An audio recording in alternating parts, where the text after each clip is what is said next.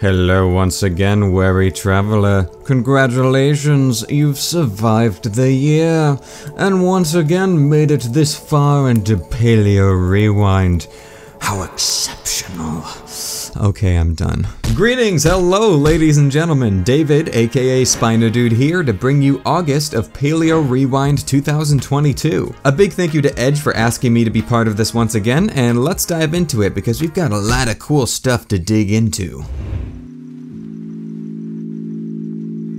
Remember the absolute meme of a creature, Cotyloranchus? Well, a close relative of the living beer keg was unearthed in France, introducing LOWLAND gandhi.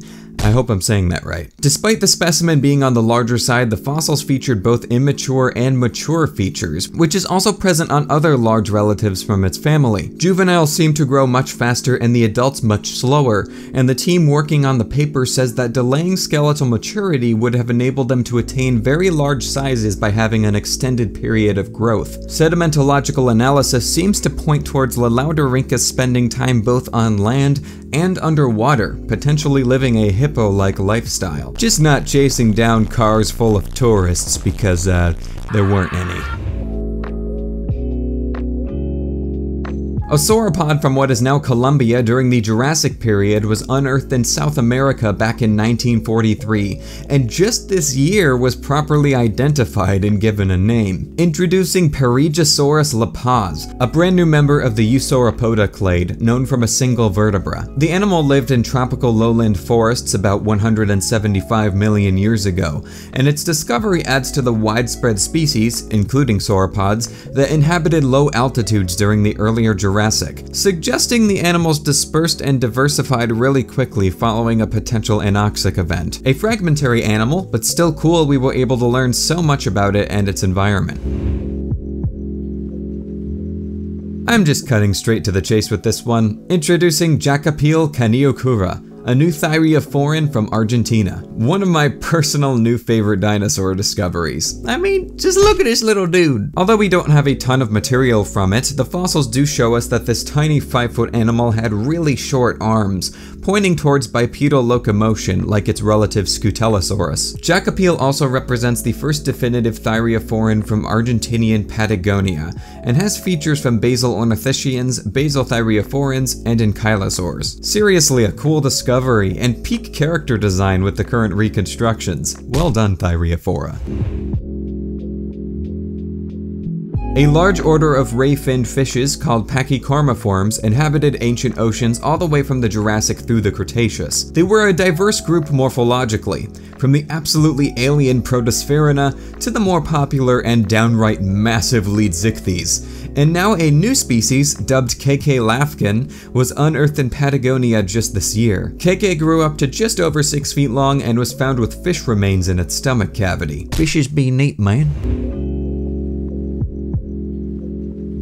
A new Chasmosaurian ceratopsian was identified this year, and interestingly enough, from a fossilized skull that's been held in museums for decades now. Previously classified as belonging to the genus PENTACERATOPS, introducing Bistaceratops froseorum. The nearly complete skull of the animal was unearthed in 1975, and upon further study this year was found to be 2 million years younger than Pentaceratops itself. Discoveries like this make you wonder what other new species are hiding amongst material we've already dug up.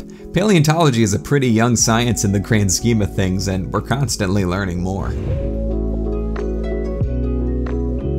The oldest semi-aquatic rodent in North America has been unearthed, introducing Microtheriamus articulaquaticus. That's a name. Also representing the world's oldest amphibious beaver. Rodents are the most diverse group of mammals on the planet today, and they can teach us a lot about mammalian evolution. In the case of Microtheriamus, it was really small, estimated at less than 2 pounds, as opposed to a modern-day adult beaver weighing in at about 50 pounds or so. Although Microtheriamus was semi-aquatic, it did not yet have a flat tail to help it swim like modern beavers. A cool discovery for sure, helping us learn more about the origins of our flat-tailed buck-toothed friends.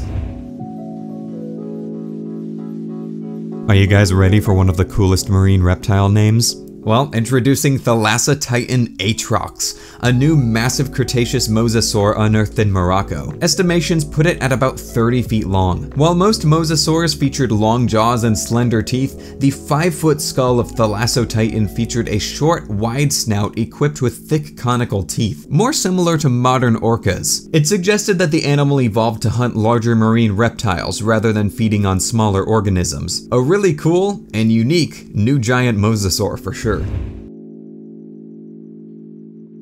And the final one I have for you today, a brand new giant sauropod is being unearthed in Portugal. Estimations put the animal at over 80 feet long and belonging to Brachiosauridae. A property owner in Portugal reached out to the paleontologists when he noticed the remains in his yard while carrying out his work. And what's really fascinating is that all of the ribs of the animal are maintaining their original anatomical position in their resting place. Let's hope that if they keep digging, they'll find even more material belonging to this giant. Well, that's it for me for Paleo Rewind 2022. A big thanks to Edge for the invite to do this once again, and I hope you all enjoy the rest of the Rewind as we move on into September. Good luck, traveler.